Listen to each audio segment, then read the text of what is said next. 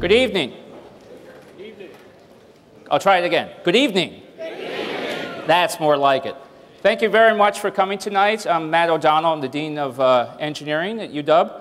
The two speakers we will have, one is from Boeing and one is from UW. I'm going to get my notes just so I make sure I get the titles right for them.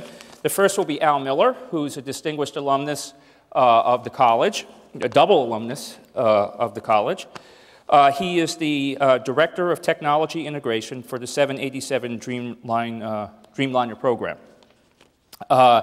Or as I like to affectionately call, he's the chief geek of the 787 project. So he will tell you from the bottom up about the 787. He'll then be followed, and Al, you'll just introduce Mark, will then be followed by Mark Tuttle, who's the chair of the Mechanical Engineering Department here at UW and a longtime faculty member who's an expert on composite materials, and he'll talk about what's next with composites beyond the 787. So it's my pleasure to bring to you and introduce to you Al Miller.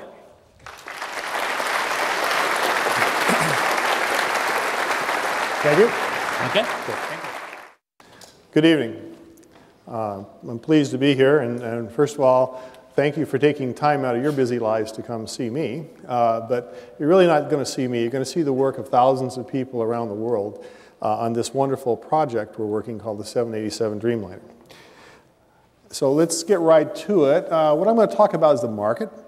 Why do we build this airplane? Why this one? Why not something else? A little bit about the technology overview, kind of a broad brush type of thing. But I'll cover a little aerodynamics, very little systems. Mainly we'll be looking at the composites type of aerodynamic composite structures, composite materials as Matt referenced. I'll talk about our production structural test overview, which will go through the types of testing we do. It's not the whole thing, but it gives you a pretty good flavor for the kind of issues we're trying to address. Then I want to talk about the production progress, where we're at, some wonderful pictures, and then Mark's going to talk about this broader view type perspective. Starting with why we chose to build the airplane, in green is this twin aisle market. This is where the 787, 777, A330, A340, 767 market sits. That's a twin aisle, a couple hundred passenger type market. And over the next 20 years, it's about a quarter of the 27,000 plus airplanes we expect to be built worldwide. It represents about 45% of the money. So first of all, it's a nice place to be in the marketplace, a lot of financial interest there. The other issue is the existing designs. We're out there for quite a while. The 767 is getting, I guess the expression might be sort of long in the tooth. It was been a late 1970s, early 1980 introduction into service. So the airplane design itself was eligible for refurbishment, I guess you could say. Also, it was coming up in a time in the marketplace where the airline fleets were going to have to turn over anyway. So there's a natural cycle of fleet progression, capital goods industry, and we expected that to happen in about this time frame. Lastly, we were moving into an interesting place. We had gone out to the marketplace a little earlier with an airplane, some of you may recall, called the Sonic Cruiser, higher speed airplane, and we talked to the airlines about it, and they said speed or efficiency, and they came back and said efficiency, clearly. And so we headed out on that vector because that's really what our customer wanted in this particular segment of the industry. The 787 is not an airplane, it's a family of airplanes, and I think this is an important concept. We've identified three models, and the one we're going to talk about tonight is the Dash 8. That's the first airplane that comes off the production line. It's a transoceanic airplane, this 210, 250 passenger type size airplane. There's a Dash 3, that's a short-range version, really targeted right now for the Japan domestic market with one of our customers, All Nippon. And the Dash 9 is a stretch. Again, a long-range airplane, a little bit bigger. There's other models potentially out there, and certainly the press has talked about them at various times, but these are the three that we're really focused on that we've announced and which we have orders for and we're working through. What's in this 787, and they'll talk about the 8 first, and a lot of these are common. There's a whole bunch of things involved in the airplane changes, just because I mentioned the design got to be refurbished, we got to that point. So things involving the flight deck we'll look at tonight briefly. There are things involving advanced engines in the cells. We'll talk about how that affects sound and some of the efficiency issues. We'll take a look at the passenger cabin very briefly. There's a lot of systems issues in the cabin. Human systems is the way to articulate that. The large cargo capacity and the composite primary structure kind of go together in the sense that we designed for cargo capability with certain kinds of containers, and the composite technology allowed us to do that. Composites allowed us to do a lot of other things as well, which is mainly what we're going to talk about tonight. I will only briefly go over the systems, and in fact, if next year you need a lecture for this engineering series, we might think about the innovative systems on the airplane might be a good topic for that. So let's proceed.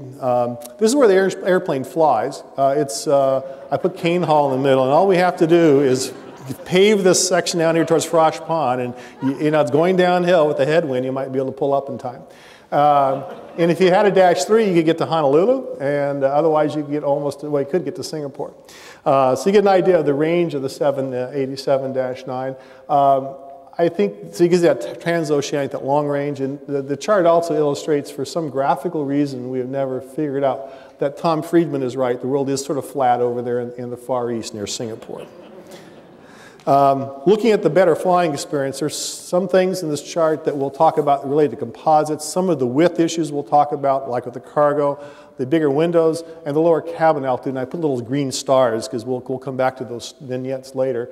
But there's also a lot of things we did from a systems point of view, a human systems point of view, in terms of the air quality, the humidity issue, the type of lighting we did, the ride, which is actually associated with the systems, how we handled that with the systems. And I got to tell you the truth, with wider seats and aisles, it's available. Whether your airline chooses to use that or not is, I can't control that. Oh, and I do like the large overhead bins. Those are very nice. We don't have shades in this airplane, so there's something to think about. You don't get to pull the shade down. You've got these dimmable windows, and this shows the window different shades from clear to opaque. This is actually the Beaumark site up in Everett, and gives you an idea of the shading. That'll be done electronically on the airplane. And so that's kind of a nice little feature. We got to a point where we could trade the weight versus cost of those issues. One thing this doesn't solve yet is when the person 2 rows in front of you elects not to shut their window or opaque it and you want to watch the movie, we haven't figured out how to give you control of their window electronically, so we have to work on that. Efficiency I talked about. This is probably one of the really, really important parts of this airplane, and it's not due to one thing. We'll talk about the elements that go into this. We plotted 4 engine airplanes and 2 engine airplanes and where the 787 sits. And so on the y-axis is fuel consumption per trip, and on the x-axis is fuel consumption per seat. I'm sorry, and the y-axis and per trip on the x-axis. And the nomographs are different passenger capacities. And the point here is that there's a step function, and Matt talked about a quantitative change making a qualitative difference in how you experience the environment. The airline folks who help work with us on these things are all about quantitative numbers, and fuel burn and fuel costs are just essential in the economic operating issues of an airline. And so this became that study we had earlier between high speed and efficiency. This is where they said they needed to be. So you can see the 787 becomes a powerful departure from the existing capability. And I think we'll see that in the fleet, the order data. We look at why people are ordering it.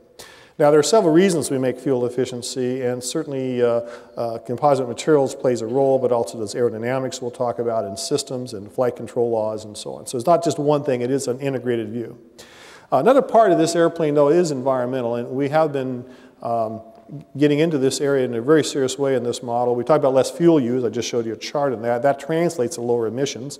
There are some other things we do that you might not think about. We'll talk a little bit about the flight control characteristics, flight control laws. We particularly geared on takeoff to get the airplane up faster and then to be able to throttle the engine back so we can actually use less fuel in that part of the maneuver. That's another way to save fuel and to reduce emissions. It's also a noise abatement type of strategy.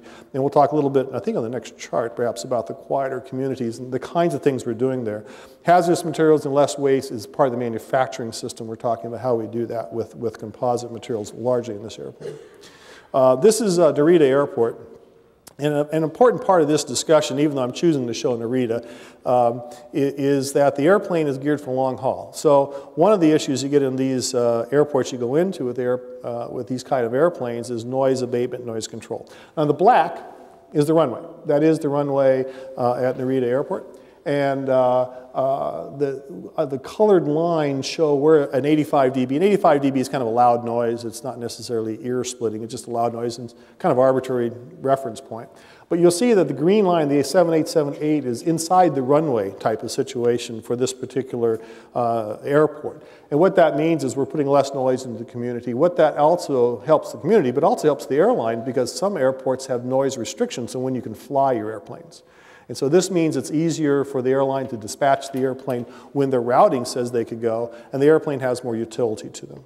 Now, one way we get there is the inlets. Of the upper right-hand corner, that's what's called an acoustically smooth inlet, and there's our little reverberation chambers in that inner black surface in front of the fan blade, those squiggly little things that go around. And those areas there, acoustically smooth, means we've taken out the dead zones, which actually is a place where the sound bounces back, if you will, out of the engine. And that's an advancement in the noise technology. Down here is a picture of these chevrons, they're called. They're the jagged edges, the edge of the nacelle around the engine. That's actually off a 777 airplane, the QTD-2, where we flew and proved the technology out. We use that, interestingly, in the 787 largely for cabin noise, because what it does is it changes the aerodynamics, so the engine pressure wave coming off the back doesn't want to reattach to the side of the fuselage, and that creates noise in the rear cabin. So by doing these, we can direct it further back. Slightly different aerodynamics, though, from one of our other models, a 4-engine airplane you may have heard of, uses that same technology for community noise. So depending on the aerodynamics specific, we use the technology for different benefits. Just an example of how we do that. One of the issues is cost, I mentioned with the fuel burn. Another one is maintenance costs over the life of the airplane. And the green would be what we expect we're going to get out of the 787-8, and the blue would be a traditional 767-300, kind of a baseline airplane in that market. I mentioned an older design concept. And one of the things that comes out is because of the corrosion and fatigue resistance of the materials and the designs equations we used. So we've been able to make substantial improvements in particularly the later year total life cycle costs of the airplane by improving the corrosion resistance and improving the fatigue resistance. Fatigue now, in this case, I'm using in the concept of cyclic loading. And so it's kind of a technical term. It's not getting tired. That's a misuse of the word. In this case, it's cyclic loading, and then the response of the material to that's called a fatigue spectrum or fatigue testing. We'll see some of this later on some fuselage panels. We'll show that. So the benefit there is in the cost and that's really associated with the composite materials. In terms of where the overall benefit comes from, about 40% are from the engines. Now, one subtlety about the engines is how we do the systems in this airplane. All other commercial airplanes up to now have had what's called bleed air systems. And so what we do in the airplane is we'll take hot air off the engine exhaust system and drive it through a heat exchanger, generate electricity, and give you lights and a variety of features on the airplane. This is the first large commercial airplane that's actually put the generators on the engine. And so rather than using bleed air off, we actually generate directly off the engine turning process. That technology has allowed us to go to a significantly more electric airplane, and there's a technical term we use for all the pneumatic ducts and stuff, and it's called claptrap.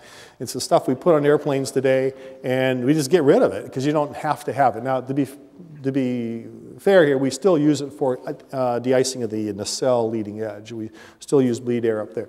But the other places, we're moving away from that towards electrical power generation. And the point of that would be that the engine's been optimized for the 787 or this more electric airplane architecture, systems architecture. And when we put these engines, you could put them on another airplane. You could use a bleed air airplane, but it wouldn't be as efficient. So the benefit you get is optimized for where the engine was really articulated. I'll talk about aerodynamics, and that's been a significant advance, I think, in that the last couple of years, and we'll spend most of the time in materials and structures. I'll talk only briefly about the systems, and the systems benefit have been things on flight control laws and how we reduce weight by these electrical generation systems. Now, who's been doing this has been I think we got most of them here. This is, in fact, a big program. And while this international team includes both the structures, systems, and propulsion and landing gear suppliers, I think it's worth pointing out that behind each of these is their supply chain and who their suppliers are for equipment and tools and people and components and parts. Now, we actually sat down in my office a couple of times and tried to figure out how many people are working in this program, and we could not calculate it. You just can't get enough visibility of the entire supply chain involved. If you told me it's 50,000 people or 75,000 people, it'd be plausible, but we wouldn't know how to prove that. But we're pretty sure that right now, at this phase, we are the single largest industrial project in the world right now. We think there may be, obviously, government programs that are bigger, and there's also companies that have a lot more investment. But from a single project, we suspect the total investment is as large as it comes right now. In terms of the aerodynamics, this is, give a little update on this, and this is particularly interesting. I know the university is out looking for some expertise in computational fluid dynamics, and this is one of the key areas. I'll come back to this picture of this chart. What we've been able to do is fly the airplane aerodynamically on the computer significantly more than in the past. In the middle there, we have this asymmetric, so the flight control surfaces are more up on one side than another. The lower left-hand side, the thrust reverser simulation, what we're looking at in that particular case was as we put the thrust reverser, which tends to throw the thrust forward as the airplane's slowing down on the runway, we didn't want it to pick up object debris off the runway, throw it forward, get sucked back into the engine. And so we were able to model that with the CFD without ever actually having to run that test to understand what the aerodynamics would be and optimize the design for that. I mentioned the high takeoff, the lower right-hand side, and another issue would be whether thrust comes back and gets in with a flap setting, or what are those issues in the upper right-hand corner. So those are all examples of different cadences we run on the computer before we actually do tests. Now, we still do tests. We want to validate the models. And this chart here is an example. It's pretty stark, and that's because I made it, so no smooth graphics here. But I just sort of notionally plotted the extent of computational fluid dynamic usage on the top chart. And I don't have a number. It just shows an example of we're increasing a lot. And down, we do have numbers for how many wings we test. We actually keep track of that. And you'll notice we've made essentially, over the last 25 years, an order of magnitude decrease in these tests. And that's based upon the fact that we're much smarter in our models. We can do a lot more extensive analysis. And what's not shown here is the fact that we can do a lot more conditions. So we do a lot more analysis of corners of the box, if you will, from the design envelope by able to use the computational fluid dynamics. Now, there will be a structures point I'll come back to in this as well. We'll talk about that for structures modeling, but I think that's a great aerodynamic story. We also have the flight control laws, which are the things that tell, under certain conditions, what settings the flight control surfaces should be in. We actually put them on a 777. This is an American Airlines 777. We flew it, and we proved out those flight laws. And that's behind us now. We've proved that out. From the movie you saw when you came in, Rolls and GE are flying the engines on the airplanes. You see the nacelle with the chevrons in the view of the Rolls, but they're also on the GE airplane as well. This is the cockpit. It's evolution, if you will, from the 777 to the next generation. A lot of things are similar, and we're trying to maintain training commonality between different models and make that easier for pilots to go from one platform to another. I will point out that the thrust levers, see, I guess I have to use this mouse to see if that works. In the middle, there are those two little bake-like white things in the middle that right here, if you're the left-hand guy, the pilot, those are the same, I believe, since the 707. I think every Boeing airplane, if you see pictures, they're always the same, and there's some commonality about that. The screens are totally different up front, but that thrust lever is the same on all the models. Now, talk about composites. Now, the airplane's only half composite, so calling it a composite airplane is kind of a euphemism. But if you look at the airplane, that's the wing and the fuselage and the tail. It's also the floors, the frames around inside the fuselage. It's a lot of composites for only half. And we want to talk about that somewhat, but I think I want to get an idea of the impact of the blue. The second thing is that why do we still have metal on the airplane if it's a composite airplane? Well, there are some areas where metals are still the optimum solution. And so the steel, for example, largely around landing gear types of areas where we still use that for the outer cylinders. There's a lot of titanium. Titanium has some advantages in terms of its corrosion characteristics, or lack thereof, with carbon from the galvanic coupling. It also has a favorable modulus in certain areas, so volume-constrained issues, we can use it. Aluminum is still 20% of the airplane. It used to be 75% or so, so it's significantly changed. And we use aluminum in places where it's optimized for the aluminum and it doesn't cause us corrosion issues. Aluminum, we use precipitation hardening alloys for all the materials guys out there, and they tend to be prone to its corrosion. And so we do lots of protection for corrosion in today's airplanes. And we also do them here, but here we've even more restrictive in the design window, design criteria about how we use aluminum, which means that we can go back to that chart which shows that 30% gap, and we can back that up with our customers. So this is where you look at the material characteristics, you have to look at the design equation and put them together into a system for a product. For now, if people might not know what composites are, they're blue in the previous chart, they'll be black the rest of the way, then they'll turn gray. I'll explain that in a moment. But so it's not shifting, it's how we build the airplane. So they come in forms, and if you have a shirt or a blouse, you know, the fabric weave, the threads cross, well, that's like woven fabric. There's unidirectional tow, which means the fibers are a little thin strip, all pointing one direction, or unidirectional tape, again, all one direction tape, but a broad good type of product. Thermoplastic, it just shows the difference is that the fibers can be either straight or woven, but they usually have a little different color to them associated with thermoplastic resin being different than the epoxies.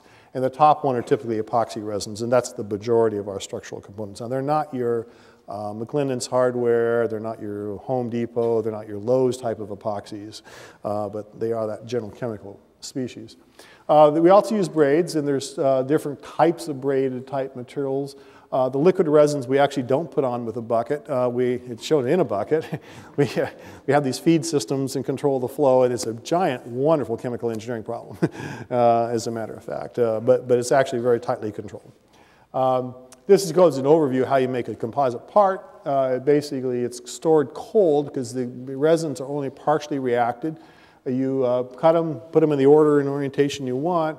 You bag them up or put them in a preparation of a tool. They go into a pressure cooker, essentially, and that's called an autoclave. And in the autoclave, we both put pressure and vacuum, depending what cycle we're in, and we compact them and we cook them at high temperature for consolidation. At that point, the chemical reaction progresses. The epoxies cross-link, and they become, if you will, one giant macromolecule. You can look at it that way. And I'll show you some very large macromolecules in a few moments. Then you need to trim, inspect, and assemble, and you've got a part. Now, one of the interesting, well, let me finish this part, then I'll come into some of the other advantages. Automated layup. This is contour tape laying to be gentle machines. They're not, some parts are made by hands. A wing would use these kind of things. If you wanted to go round things, you might think in nacelles or maybe even fuselage sections. That could be, you know, it looks kind of like that, and this is called fiber placement. And I'll show some more pictures of that and some speed investments that are going there to changing that game. So the technology to do these things was kind of out there, and what we've done is adapt them to the 787 and move forward on that. Now, one thing I want to talk about, why would you do composites? What would be in it? I mean, maybe it's a little lighter, but how much lighter can it be? It also allows us to do some very interesting things. This in particular case is when you get in an airplane, the airplane's at 35,000 feet or some number like that. You're not actually at 35,000 feet local altitude pressure. The air is pretty thin up there. And so we pressurize the cabin for you, and that's a good thing. And we typically take it up to about 8,000 feet. And you're sitting there, and most of the time you're not running around and trying to exercise in treadmills.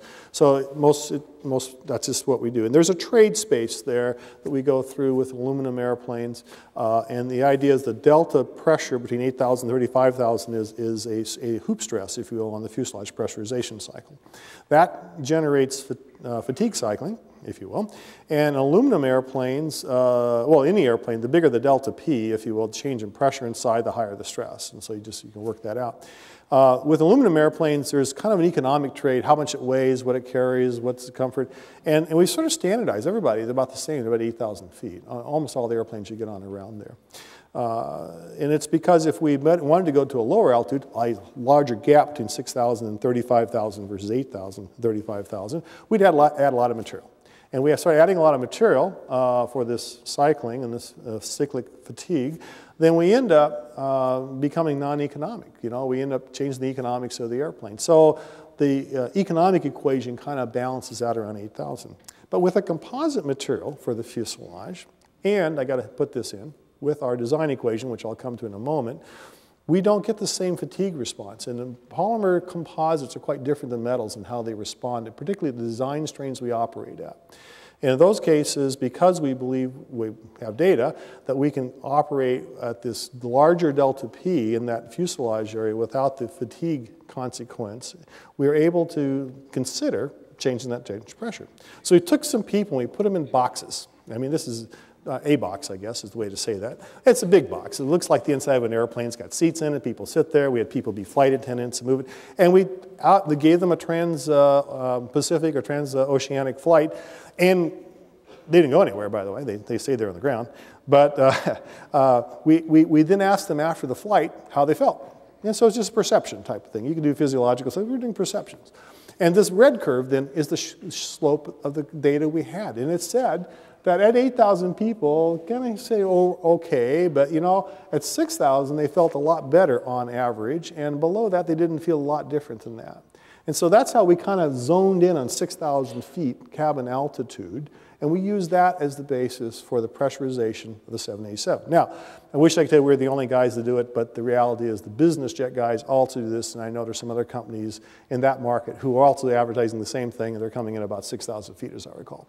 So as the industry moves, this is where composites will take the industry. This is where the physics takes you. But it's kind of interesting to look at it. So we were able to offer a customer feature for that you couldn't do easily in aluminum without a lot of weight and cost trade against doing that. When we looked at windows, these are the things you look out. You know, a window is a hole in a pressure vessel. That's a stress concentration. And again, you're balancing the size, and you got to put material around that hole to reinforce it. And particularly since now we have the pressure cycling again and get the fatigue characteristics of aluminum. So the consequence is the metal airplanes have windows kind of like on the left-hand side. Those are a couple of typical actual airplane sizes. On the 787, our studies with the customer experience said people would prefer larger windows. And to do that in a metal airplane, you could put them in two, but again, you add a lot more material, you add a lot of mass. It becomes uneconomical in terms of the mission and what people want to pay for the airplane. But in a composite, it's a fairly straightforward thing to do. So we were able to get much larger windows. And in fact, if you sit on the aisle of a 787, you get a pretty good look out the window. And that's not true in today's airplanes. You have to lean over people, or duck around them, or whatever it is. So this is, again, a feature we can put in the airplane. Not because, well, we can do it because of composites, but we went to composites for fuel efficiency and for weight, but it also enabled additional things to be done in terms of the airplane architecture. Now, I want to talk about the composites we use. That's those polymer, epoxy, carbon fiber reinforced materials. A lot of people think it's brand new, and I want you to know the wings and the fuselage and the tail use the same material we use for over 600 airplanes that are flying in service, and that's the 777 bases. The 777 tail, which was introduced in 1995 as entry into revenue service, used that same material. And so we've got a lot of experience with that in terms of durability, in terms of how well it performs in real-life situations. And there's high confidence value going in. So what we ended up doing when we went to the composite part of the business, we didn't have to change it for a new composite material. Now, we do have some new composite materials on the airplane, and they earned their way on, if you will. But we didn't have to do the whole airplane out of new stuff. And this allows me to talk about some other things we learned in 777. We learned about one other really interesting facet of composites you might not think about, and that's the manufacturing. Turns out people think composites are expensive, and they're certainly not inexpensive as a material. But if you look at the whole life cycle cost, that showed you maintenance costs and so on, and weight improvements and fuel efficiency, and you look at the manufacturing cost, look at the cost of tooling, the cost of shimming and fitting things together, what we found with the 777 tail was how wonderfully consistent the material gave us made parts for us. And so we reduced the amount of shims we planned to do, which is essentially variations in assembly.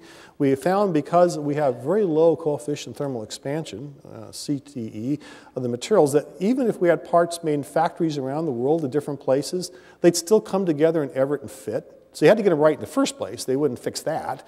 But once you got them right, it didn't really matter where they are. So from a manufacturing point of view, our experience in the 777 and our experience in the first airplane assembly says these things are fabulous for the manufacturing guys.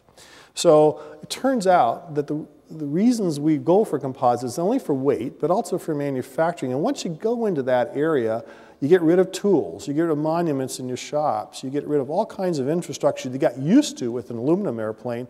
And when we go through the pictures of our final assembly area, you'll notice how clean it is, how few tools there are compared to, say, a 47 line or a 767 line. And that tremendous difference in sensibility, it comes out from the composites. Kind of I think a lot of people don't understand the manufacturing benefits we get out. We also had a lot of experience with that material. Well, we've done lots of tests in the 777 days, full-scale tests, all the analysis, the allowables, had wonderful data, a lot of confidence going into this program.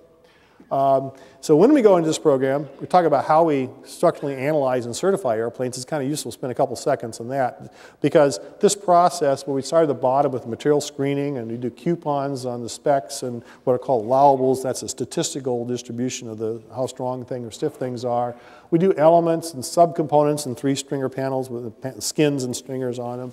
We'll do components, a component test. We'll talk about that. I'll show you the wing, for example. We're doing a component test on right now. And we end up with a full-scale test. We'll build a static test airplane and a fatigue test airplane. Now, that's what we do in a metal airplane. And we're doing the same thing in a composite airplane. So the discipline and the rigor is the same between the two processes. The details will vary because the structural architecture is different, but the process of validation is the same. Point real quick here just to define some terms. We talk about different load factors and ultimate load and limit load. So all our parts are designed initially to be ultimate load. That's 1.5 times the highest load we expect to see in an airplane. That's called limit load. That's the middle column.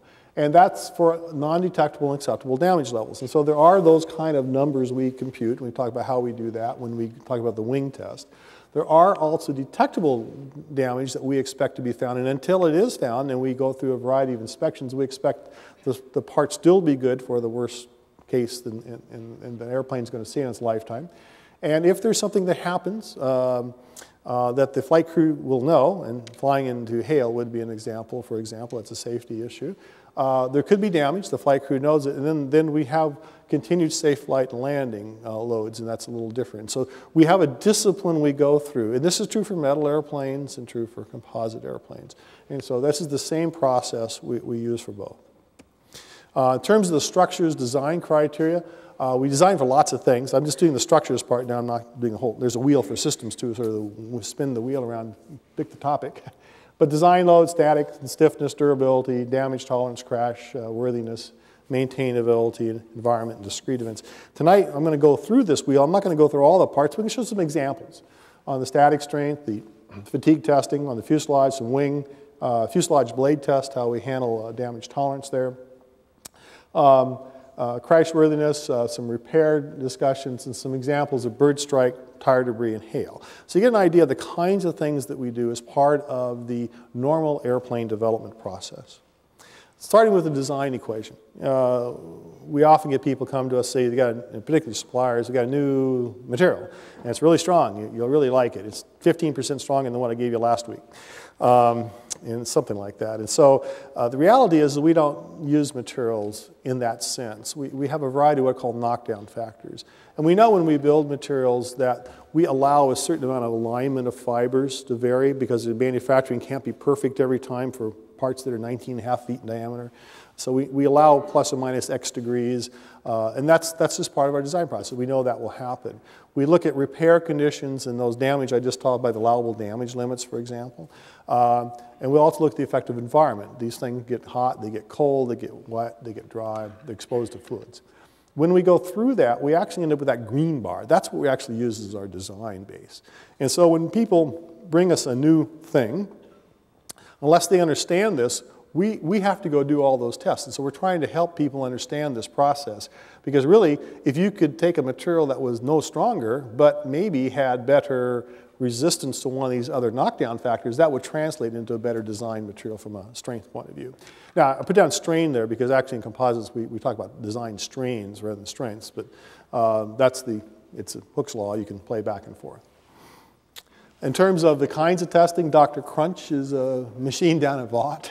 It's a multi-axial test, a variety of load conditions at the same time. We have other frames in Puget Sound in Russia that do similar things. We look at big panels. This upper right-hand is a biaxial type shear test. There's pull-offs in the lower right-hand corner. So we're down and doing these little elements I'm talking about in that triangle. We're marching our way up. We have some larger panels. The left-hand side's a wing panel. It's a lower wing. You can tell because there's round holes there. And I have to tell you, the bizarre thing is the people crawl through those things in the real airplane. I'm just amazed. They don't hire guys like me to go do that. And on the right-hand side is another big panel, compression panel, and I circled the person in the picture so you know where to look. That's a person. You get an idea of scale in that photograph. This is an interesting test. This is the damage arrestment. What you have in the left-hand corner is a fuselage barrel. It's a composite barrel. It's put in a chamber and it's pressurized. And we actually paint a grid on it on the right-hand side. And we'll shoot a blade through it under pressure. And this is simulating a flight event that might happen where something would happen to the engine and it wouldn't be contained and hit the fuselage and create a hole in flight. And the criteria is it did not cause the airplane to discontinue safe flight. The lower side is actual picture. Is that the way you say that? Worded that carefully. Is a close-up of the fracture surface. And what's interesting is how it depressurizes. And this is important because there's a long history of understanding this type of phenomenon in airplanes. Now we'll do a bird strike. The lower left-hand's a barrel we built. Well, it'll repeat itself. You didn't miss anything. And I'll talk a minute about its gray. Those are the guns. And you see now, you notice it doesn't look like a bird, first of all, right? And that's because it's not actually a bird. We no longer use birds. This is a gel pack. Yeah, there's a variety of reasons I couldn't give you that video. The criteria here is if you get a bird strike, we have to control the damage, know what's going on. That's an event that the flight crew does know happens, and then they have to fly the plane for continuous safe flight and landing. And the airplane is zoned where it is. Now, I want to point out a little thing. That gray thing in the lower left is the nose of the airplane, and that is actually a carbon thing. It's black. We put a gray material on there for surfacing, and it's a surfacing material we use for paint adhesion and for surface smooth paint. So even though I'm telling it's carbon, and you say, gosh, it looks kind of like a metal thing, it's really gray, and it's just that surfacing layer on there that does that.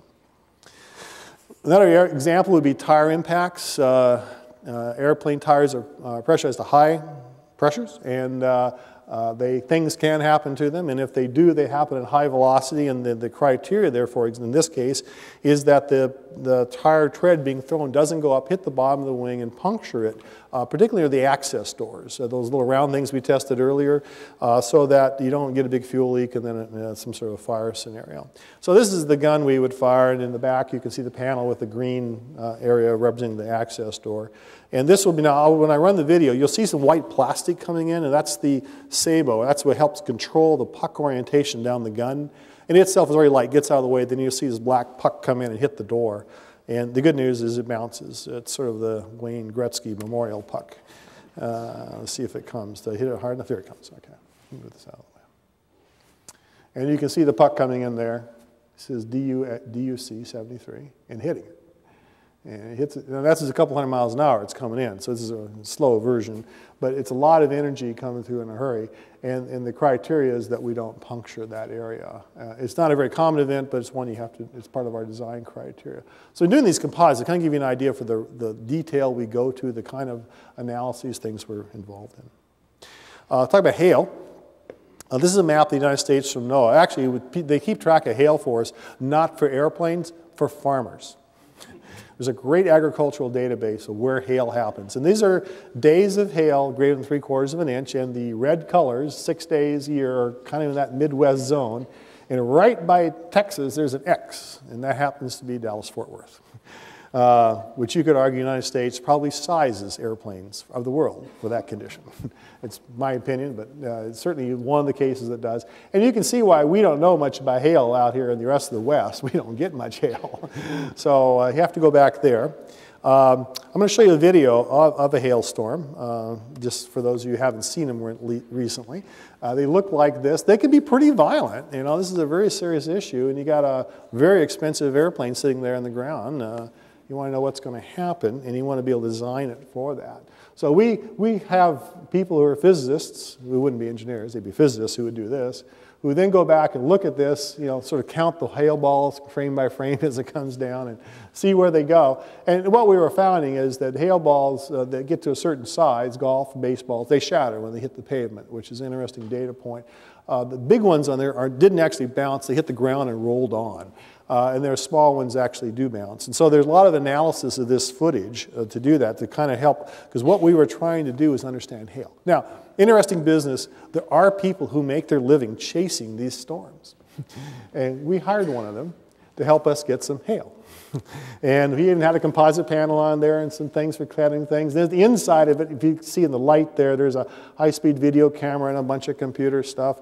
And I was thinking to myself, what an interesting job to chase storms around the Midwest. So I guess I never saw that movie. Was it Tornado or whatever it was? With Jodie Foster or something like that. So never saw that.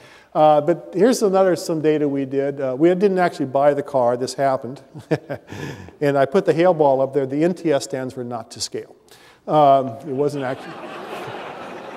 It really wasn't that big. But I wanted you to know there was a hail ball there, not just a red arrow. And so he hit about 20 miles an hour, what we could tell. And so we did some lab tests, and you can see between 60 and 0, it kind of in between. It kind of made sense to us. So this was kind of getting our confidence up. But now, this is a little busy chart. I'll walk you through it, because there's a lot going on.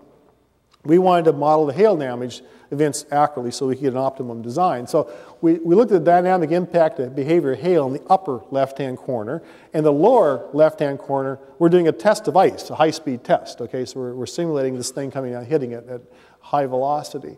From that, we can understand the hail physics, how they break up, what they do. Remember that thing, that guy running around the truck. So we're getting that kind of data to put into this. On the other side, we're looking at our composite layups and say, okay, for these different hail energy events, what kind of damage would be created, what things would happen. Then we would go impact panels and assess them and model it, essentially prove that the model worked, which will allow us to come with an integrated model for design criteria. So we went into the hail studies. We actually had a pretty good database of how hail works, what the response is, and some real-life data behind it to back it up. Now, we'd always done this for metal airplanes. What we want to do is we're trying to optimize the design for the composites. So that's why we ended up going down this path. So the interesting corners of the box a new airplane will take you into. We also did a fuselage crashworthiness, a barrel drop. We wanted to show, we'll talk about why it's a half barrel in a moment, but we have an exotic model. It's a very extensive computer model, much like the CFD stuff I talked about aerodynamics. This is the structures equivalent to that level of sophistication, as you'll see. Talk about how we got there. In this case, back in 2000, there was a barrel drop. The FAA did one, and by dropping, I mean they dropped it at a certain speed. They see the damage, absorption, instrumented the airplane, so we had a baseline. That data was taken, put into a model. We took that, the lower left-hand side, into a 737 size model. So what's called, a name is not important, but it's a model that actually models it in very fine detail. We then took it to a 777 size, because the 787 and 777 are closer in size than 737. We then so we had a metal 777 barrel on the computer, and then we created a composite 87 barrel on the computer, and we did all this testing up above the elements, floor elements, skin elements, stiffening elements, to put in the model. So this is a very complex model. Then we built the simulated composite fuselage drop, and then we took a half barrel and we put containers in it with load. We put seats in, or the things representing seats and where people would be. We put the balance so it acted like it was a whole fuselage, even though we were only doing half. That was just a convenience for the test. And then we replicated it. So we said, what does the model predict and what do we get? How accurate is our model going to be and over what conditions? Talk about fatigue. We talked about cyclic loading, and we have fatigue where we expect cracks damage, this allowable damage limit type thing, not to grow during the life of the airplane. There are other larger damage things that should be found in inspection, but we'll actually test in fatigue to prove that the thing, even if they missed them in detection, the airplane will still be safe. We do this not by just walking around the airplane looking. We do things called probability of detection studies, which we bring all kinds of mechanics in different situations, and we give them different size things to find, and we look at the statistics of probability of them finding that, and we use that weighted statistical data. So there's a whole science about how you do inspection things. It's not just what you see. We're making a lot of assumptions about it. So I'm going to show you just a real quick, this would be a fuselage fatigue test done a couple of years ago. Here we go. So in this case, you're seeing the skin side. Inside our infrastructure, like stringers or stiffening elements, and we've circled the areas where, or marked them out in pin, where we've deliberately introduced damage. And what we're doing now, this is buckling there, which means we're really overloading it more than we expect in an airplane. But we're really trying to find out where we can go, how fast or how slow will cracks grow.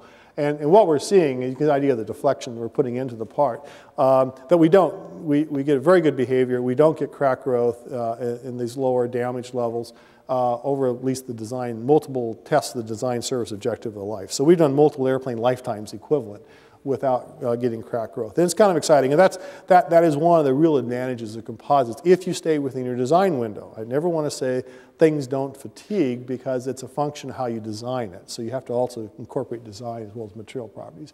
But you get an idea of the deflections we're talking about there. So we'll go on to the wing. Now, there is a wing in there. You have to trust me on this.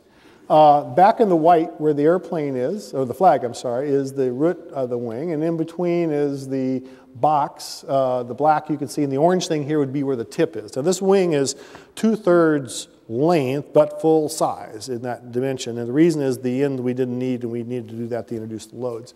So this thing is now through roughly some weeks ago through 2 design lives. And we're continuing to explain the sequence we do. We actually introduce this non-visible damage state into the wing box. We do a whole bunch of spectrums, and then we inspect it.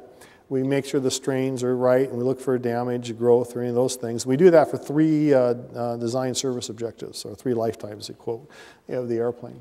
Then we'll come back and we'll deliberately damage the airplane by using a saw cut to something we expect to be in inspectable condition. And then we'll test it through multiple, at least 2 different inspection cycles, assuming they've missed the inspection once that they should have caught, so we make sure that's there. And then we'll take it and do even more damage to it that should have been something equivalent to the flight crew knowing something catastrophic that happened. And so they would show it's still good for this design limit load for this continued safe flight, I should say, is the right word. Then we'll repair it and take it back and show it's still good for ultimate strength. And that's the basic format of how we're doing the component test in front of the airplane test. Now we'll do the similar type of testing on the fuselage, different details, but similar type of protocol rigor. So we'll have this type of data on the horizontal stabilizer and the fuselage, the wing, and so on as part of the process, leading up to the full-scale airplane test. Now the other thing is we have to redesign for repair. And this is a really important point that a lot of people don't understand, is that we assume that the airplane's going to get damaged. Now, it's not necessarily damaged by airplane flight conditions. Things like trucks and cargo handling things are more common. But they do get damaged in service, and so we have to be able to repair it. And it turns out that a lot of the areas we get into, that the repair criteria are equally as stringent as the airplane flying criteria. And so a lot of our structure ends up being influenced by repair as much as it gets influenced by the actual flight. So we have a built-in system redundancy, if you will, or capability that we have to be able to repair, whether it's with bolting or bonding or any number of approaches. We're getting ready for static tests. The fixtures are being built. It'll be a big thing. We also will have a fatigue test airplane. We also do burn-through testing, and talk for a moment about that. We do a couple of different things. First of all, the interior of the cabin has its own requirements for interior's flammability characteristics. That doesn't change for the 787 versus other airplanes. But the composite skin is in fact different, and what we have demonstrated by test with the regulatory agencies is both burn-through characteristics, which is in a post-crash fuel-fed fire, that's the specific scenario that's being addressed, that the flames have to not penetrate into the cabin for, I think it's a 5-minute criteria. Actually, in composites, we've tested as long as 20 minutes, and it's much different than aluminum, which tends to be a metal, gets to the melting point, and dissipates. We also control the things that come off from the composite, which is still kind of like the smoke from a post-crash fuel-fed fire, and we've shown that that's equivalent to an aluminum airplane as well. And we do that by the same strategy of how we use insulation blankets on the airplane. That's how aluminum airplanes are done. The other thing we do is we have to protect against what's called in-flight fires. An in-flight fire is a short, and probably taking more than you want to know about airplanes. But you have a fuselage here, we put a foam panel here, we soak it in heptane, and we light it. And this is a standard flammability test for in-flight fires. And then it has not to burn, and this is sets there for until it burns out. And so there's some belief that because it's a polymer that it will burn, and the answer is it doesn't. It is not, this is not those kind of polymers. They're very fire resistant. So for this, we think this is an area of fabulous advances as well in this area. In terms of the actual parts, they're made around the world. So the tail, for example, in the far left-hand side, the little tail cone comes down. It's actually made in Korea. The horizontal stabilizer is in Italy. That's the 48th section is part of VOTS. 47 is made by Vought in South Carolina. 46 and 44 being Italy. 43 in Japan. 41 in Wichita, Kansas, including the fuselage. On the wing, the big wing box is made in Japan. The trailing edges that move are made in Australia. The ones that are fixed are made in Japan. The leading edges are made in Oklahoma. So you get an idea how this all works. Fascinating process. So we'll see some pictures. And now, unlike goldfish, we just rotate it on the tool. It's not actually silk. So it's okay for the fuselage to be upside down in that picture. You can also see on the right-hand side there, that gray I'm talking about. And one point I'm pointing out, when we make the parts, we actually leave them on the tool, then cut the windows out on the tool. An interesting process. We don't take it out of the tool and try to put the windows in. So we keep it in the right architecture, right geometry to put the windows and doors in. This is the Vought parts, the aft end of the airplane. This is the linear, the middle part we were talking about. This is a picture, a little older picture, but I just put it in to show you in the intermediate stages before we get to the parts that are the gray on the outside. They really are black. Now, Peter Z is here tonight from Electro Impact. I don't know where you're at out there. But this is a system that we developed with his company. And this is the trickiness of the various architectures. Now, it's got to be this thing. We want to run the video here. What it's doing is it's putting down a swath of that unidirectional tape. And I kind of showed this as an example of the kind of technology speeds that are happening to make things move faster. And so you're seeing a lot of automation. And this is a test article, not a real barrel. But you get an idea how fast these things move.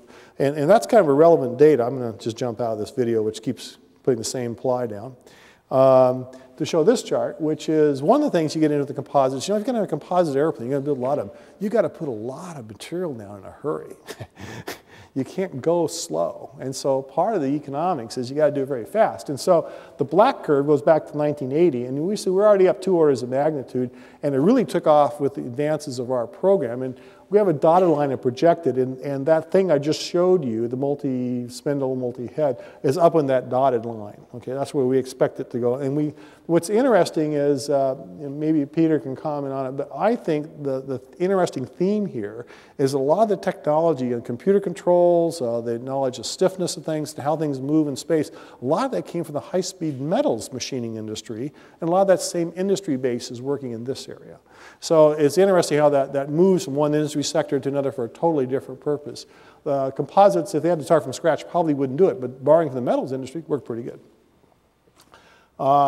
This is the wings. I was talking about that giant macromolecule. That's an upper, and that's an inside part. There's circled the people out there so you get an idea the size. And you can kind of estimate 2/3 of the length, and that would be for the structural test box. The center section from Fuji, We're looking at another pressure deck here from Kawasaki. Here's the landing gear guides, Messier Dowdy. That lower left-hand part's kind of interesting because that's a drag brace. It's probably 4.5, 5 feet long. Very thick composite, very braided.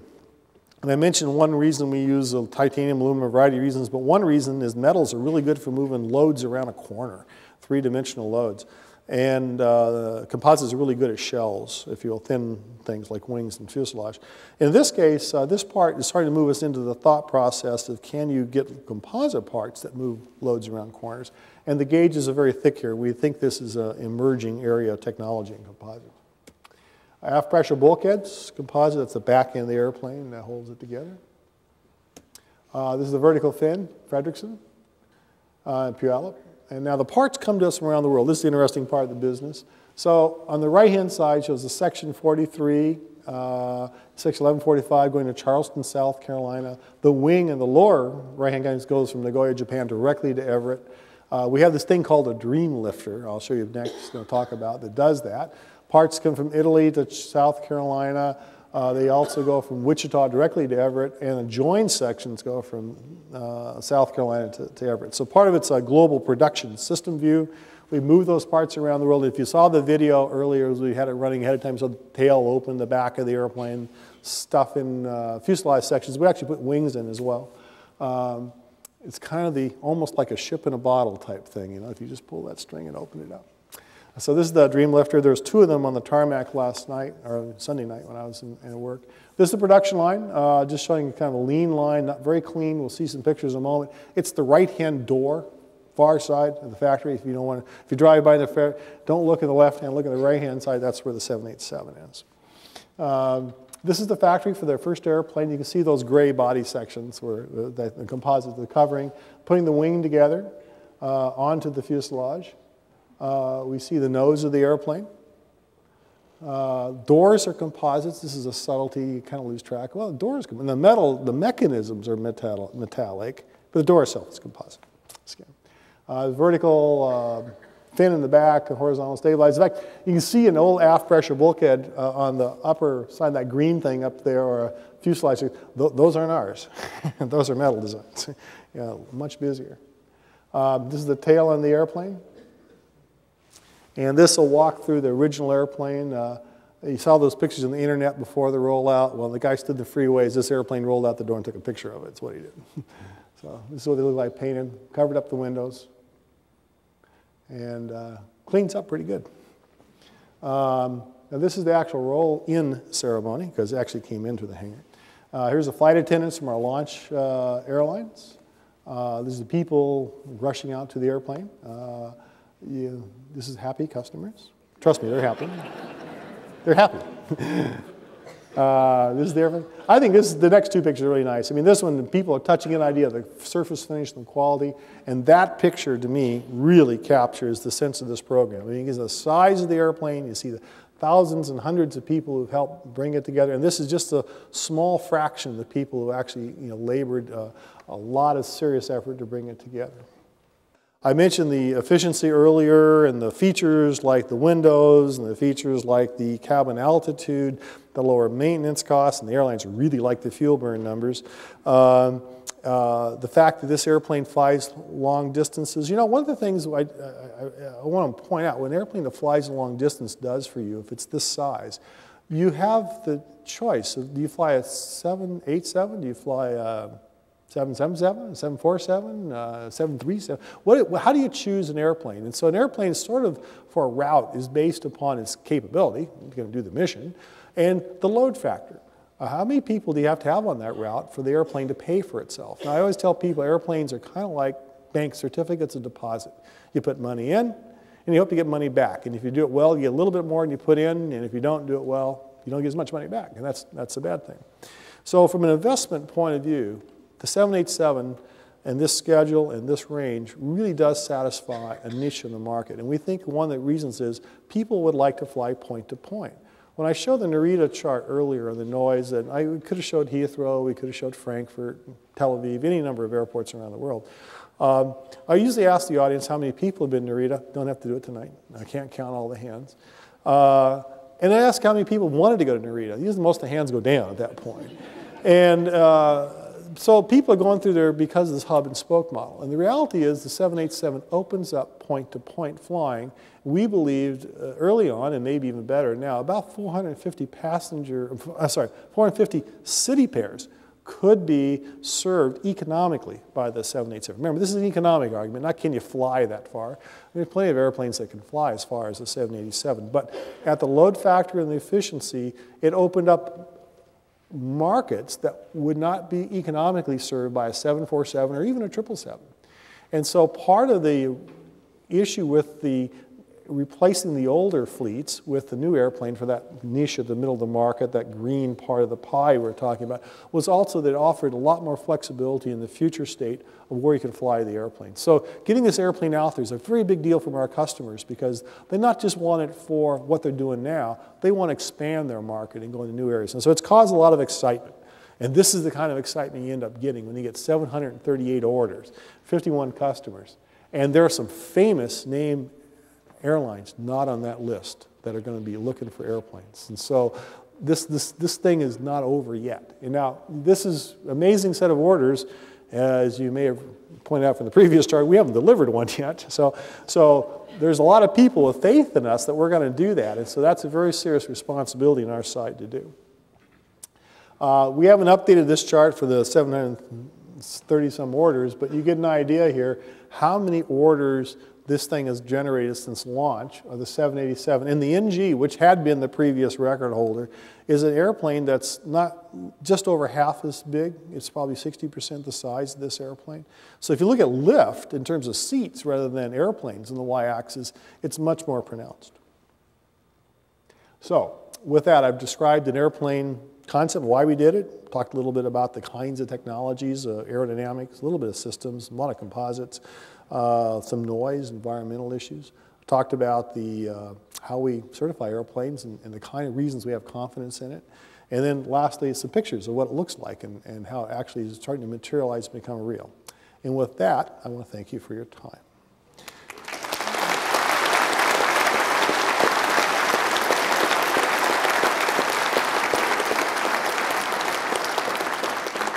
Now, it now gives me great pleasure, and probably you even greater pleasure, to introduce Mark Tuttle. Mark is chairman of the Mechanical Engineering Department. Mark's also a fellow I've been working with the last several years, the FAA Center of Excellence out here.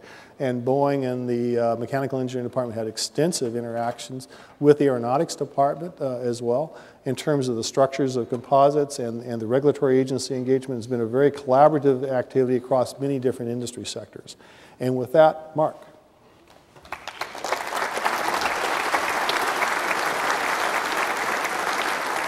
Well, thank you, Al, and thank you all for coming tonight. As you can now see, Al Miller is a very tough act to follow. Al and I agreed to give this lecture probably 4 or 5 months ago, and so we both began to develop material for the talk, and at the time the idea was Al was going to talk about the 787 and more generally about the use of composites in aerospace industry. And I'd talk about the use of composites in non-aerospace industries and also my best guess on the next generation of advanced materials. So Al and I got together, I guess it was maybe 2 weeks ago, 2-3 weeks ago, and compared notes. And it quickly became apparent that between the two of us, we could keep you all here until the wee hours of the morning.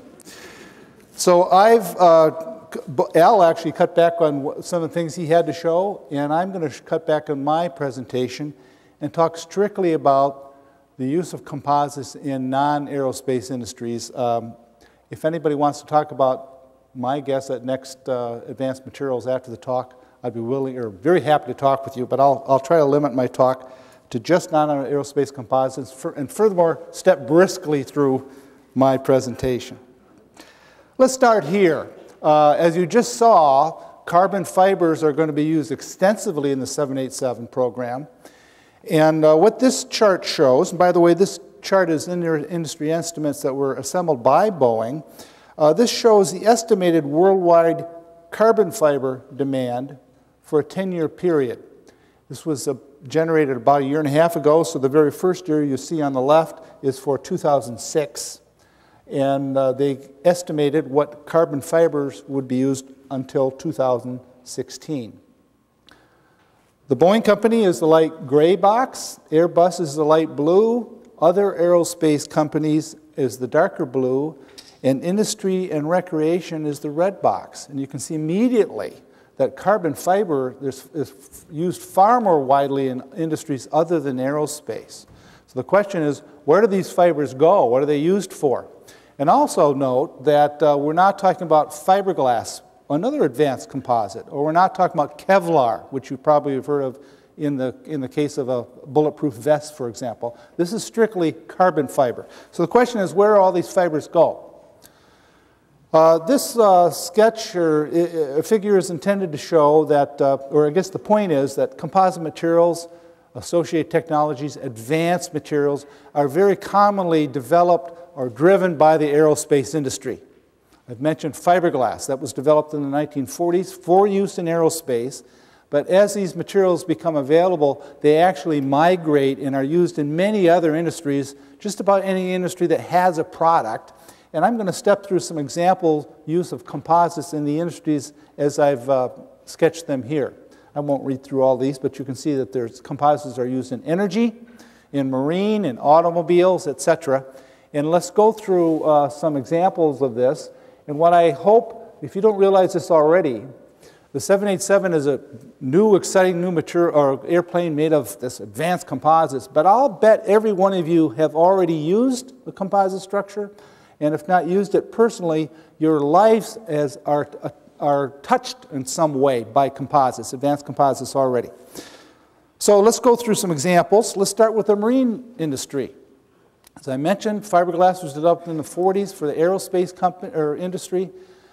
The most widely successful application of fiberglass is in boats.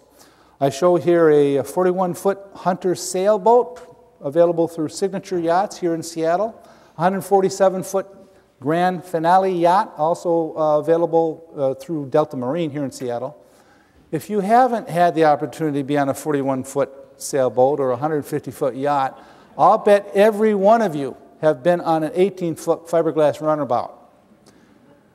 All of you have been in a, quote, advanced composite structures. Now, these are mostly fiberglass, although the high-end yachts, high-end sailboats do have some carbon fibers in it. But if you want high performance, such as an America's Cup sailboat, today virtually all of these are produced with advanced composites, just like those being used in the 787. I picked this particular one, the BMW Oracle Racing America's Cup yacht, because the molds that produced this boat were designed and built by Janicki Industries, which is up in Cedar Woolley, Washington. Peter Janicki is a UW mechanical engineering graduate from the mid-1980s. Al mentioned Peter Zeev, who's here tonight somewhere. Peter Zeev and Peter Janicki were classmates. Janicki Industry has already revolutionized the boating business and is now making molds for the 787 that are used all around the world. Anyway, America's Cups are a good example of a truly high-performance Navy vessel, or boat that is, used from composite materials. How about the Navy applications? Most Navy ships today are still built with steel, but composites are starting to make inroads. This is an artist's conception of a Zomel-class destroyer being designed and hopefully built by Northrop Grumman. This ship has a width or beam of about 80 feet, thereabouts, 80 feet wide, about 600 feet long. It's expected to have a total weight or displacement of 14,000 tons, only 3.5% of which will be composites. Now that seems a low percentage until one realizes, oh, that's 500 tons of composites. As shown in the sketch, composites will be used in the hangar section and in the deck house. How about the automobile industry? Perhaps the most famous use of composites, at least in the U.S., is the Corvette. This is a picture of the original 1953 Corvette, designed and built in my hometown of Flint, Michigan. This was state-of-the-art in 1953, and the Corvette at that time and ever since has featured a composite body, a fiberglass body. Now, the 1953 Corvette was built with a fiberglass mat. The glass fibers were discontinuous, about 2 inches long, in a random fabric kind of a mat, which is then impregnated with a plastic. Today, the Corvette Z6, that's the 2007 Corvette, still features a fiberglass body, although it's now produced using a woven fabric. Al showed some pictures of a woven fabric. These are continuous fibers woven into a fabric and then impregnated with resin. However, the hood in the Corvette Z6 is produced using a unidirectional carbon fiber, just like the 787. Also, you see the front wheelhouse and the floorboards in the lower left-hand side, or lower left-hand quarter of this picture are shown, and they are produced with what's called a carbon molding compound. You might have heard of sheet molding compound in the past. That's glass fibers in a resin. Carbon molding compound is carbon fibers in a resin. They also have added some small glass spheres, microspheres, in the front wheelhouse, producing a composite with a specific gravity of 1.1, a structural material which nearly floats. Not quite, but nearly floats. It's that light. I don't have any images from the trucking industry tonight to try to cut my talk short, but let me say that these kinds of technology are also used in Kenworth trucks and Peterbilt trucks that are built here in the state of Washington.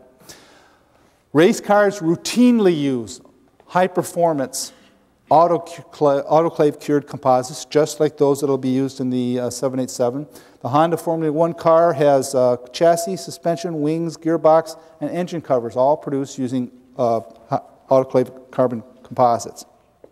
So this might lead to the question, can I buy a Chevy Malibu that has a composite chassis? Or can I buy a Toyota Camry that has a composite drive shaft? The short answer is no. The use of high-performance composites in production vehicles have been inhibited sort of for two reasons. First, high material cost. Now, what's high? Carbon fibers today cost something like about $8 to $10 a pound, depending on who you talk to. Steel, in contrast, is about $2 a pound. Secondly, and more importantly, is the low production rates relative to the auto industry. Now, Al has shown some of the techniques that aerospace structures are, how they're being built. The Boeing Company produces, let's say, somewhere 15 to 25 jets a month, perhaps. The auto industry produces 15 to 25 automobiles a minute, almost.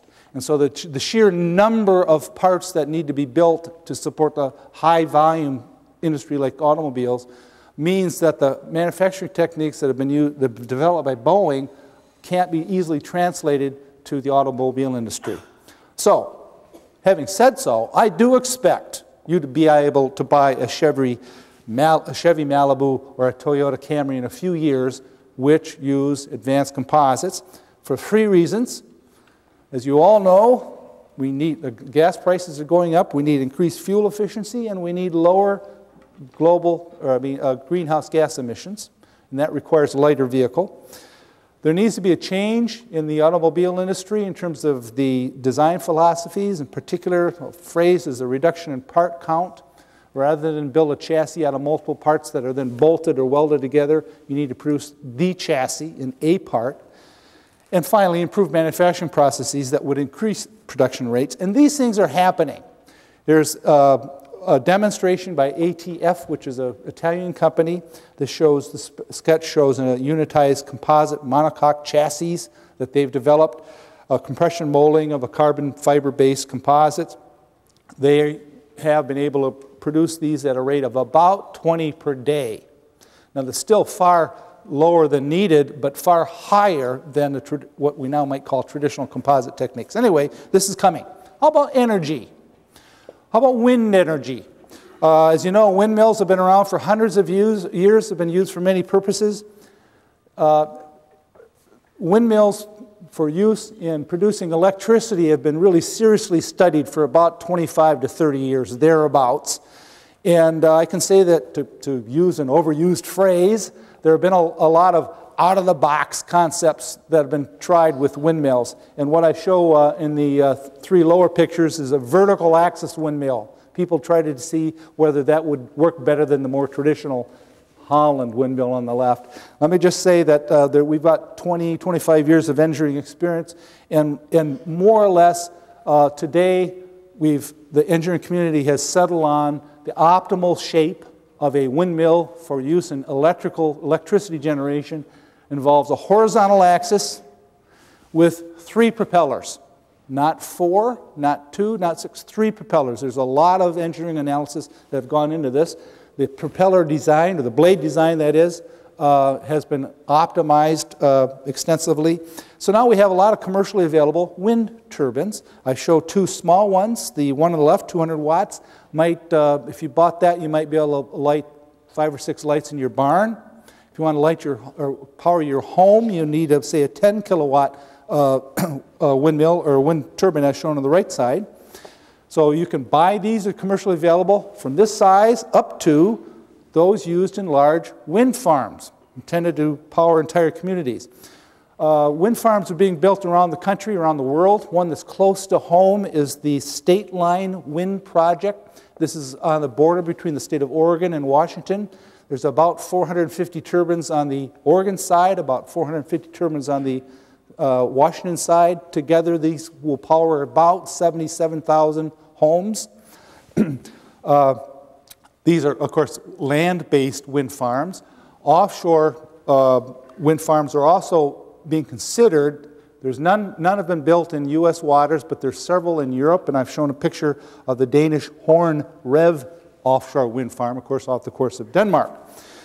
So, if you're an engineer working on a wind farm, one question is, do I have 1,000 medium-sized wind turbines, or do I have 500 big ones? And what a second engineering experience has showed is that the bigger the better, in terms of economics, in terms of how much buck do you get for your, how much energy you get for your buck. So the trend is towards very large wind turbine, and I've showed these 2 pictures to show you a little bit of scale. The picture on the left, notice that there's a person standing on top of that turbine housing. Another way to show how big these are is to compare the size of these very large windmills to a 747, as shown on the right. This is the largest windmill in the world. Both of these are in Germany. Vestas is a German company that produces some of the largest wind turbines in the world. Okay, so we've been looking at windmills for energy generation for a number of years. Traditionally, if you will, they've been produced using inexpensive fiberglass and wet layup techniques. They do the same thing that Rheinell uses to produce its boats. What's happening with these really big turbines is there are 3 new design drivers that are emerging. When these blades get so large, the weight of the blades themselves, or the wind loads, tend to deflect them, so the blade stiffness becomes an issue. What's happening then is we now see increasing use of high-performance carbon fibers, just like the 787. And then transportation ends up being an engineering design driver. And that might not be immediately obvious. What does transportation got to do with design? And the way to illustrate that is maybe through these pictures. Here's some blades being transported from the facility in which they were built to the wind farm. Now, in other words, you have a real issue transporting these large components. The Boeing Company solved this with the Dreamliner. But wind farms are placed in remote areas where there are no airports, there are in fact oftentimes no roads. So the issue here is, how do we do this? So there's 2 things that are happening. Either you design these blades with a joint somewhere, say in the middle. The problem with that is if there's any structural engineer here, you know immediately if I put a joint in there, it's heavier. So the other approach is to try to develop new manufacturing techniques, which they're calling gypsy production techniques, where you would build this blade on site. You have to build high quality blade, but somehow on site in such a way that can easily move from one farm to another. How about tidal energy? This is a new technique, a new energy. It's about where wind energy was 20 years ago. Sites are being evaluated in Europe, Canada, and the U.S. Close to home here in the Puget Sound, there's been a newspaper article very recently. 7 potential sites nearby, 2 near Whidbey Island, 2 near the Sandwide Islands, 1 near Anacortes, and 2 along Bainbridge Island. This is early. we haven't yet decided what's the optimal configuration, for example. Here are two leading candidates. The one on the top is what I would call an axial tube fan, or something that looks like it. That's a traditional way to move air. Maybe we adopt that to tidal energy. Or maybe we have something akin to a windmill, or maybe an underwater aircraft propeller. So we're working on this now, or the industry is now. The idea is to have tidal energy farms. This is an artist's conception. You'd have a whole row of these things. And although the optimal configuration is to be determined, it's a certainty that composites will be used. And here's a 52-foot demonstration rotor made from glass and carbon fiber that is being installed in a demonstration site off the coast of Ireland as we speak. There are two hydroelectric plants being built in Brazil. Of course, any hydroelectric plant has a lot of piping, traditionally steel piping. The Brazilian plants are going to be using composite pipes. Light poles, transmission towers are often produced with composites today. You might have one of these on your block.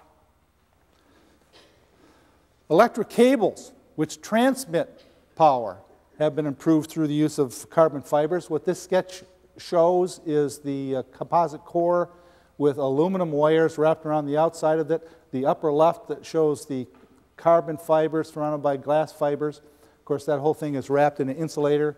What you see in the lower right is installation that used this wire outside Niagara Falls, installed in 2004. Let's now turn to infrastructure.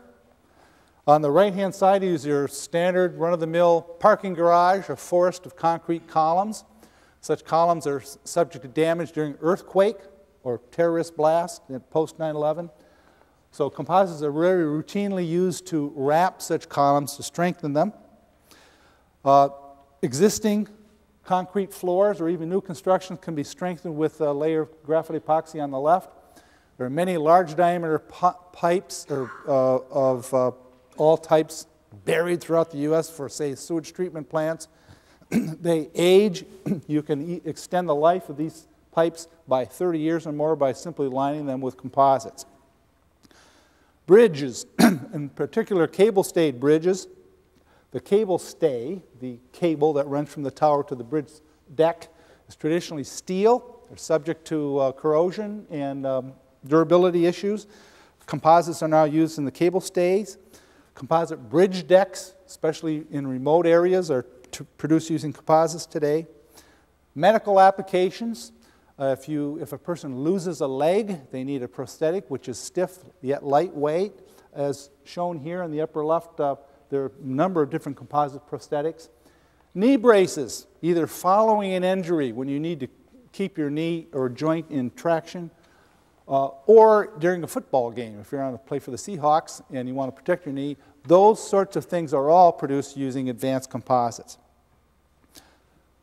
Recreation. If there's any golfers here, you've all at one time or other either used or tried a, quote, composite golf club. The Ping Company this last year offered a new driver they call the Rapture. It features a combination of titanium and carbon epoxy head with a carbon epoxy shaft. Now I can tell you from my own experience, the ball still doesn't go straight, but if they're lighter at least.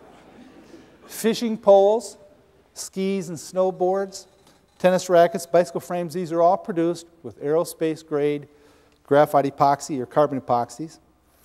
Musical instruments, there are lots of different, just about any stringed instrument today can be purchased based on carbon fibers. I show a guitar here in the upper left. There's some imaginative violin makers today on the lower part of the screen. If you're too traditional to buy a composite violin, you might think about a composite bow in the lower right, which are more durable and last longer. Even, quote, brass instruments today are being used or are being accommodated with composites. There's a company called Canadian Brass, which is working with Wright-Patterson Air Force Base to develop a tuba with a carbon epoxy horn. They're trying to develop a tuba which has the same sound, at least as good if not better sound projection, and a lighter weight. And that's important if you're a member of the Husky marching band. So in summary, There are UW faculty, staff, students, and alumni who've worked and contributed to virtually every technology that Al and I have talked about this evening.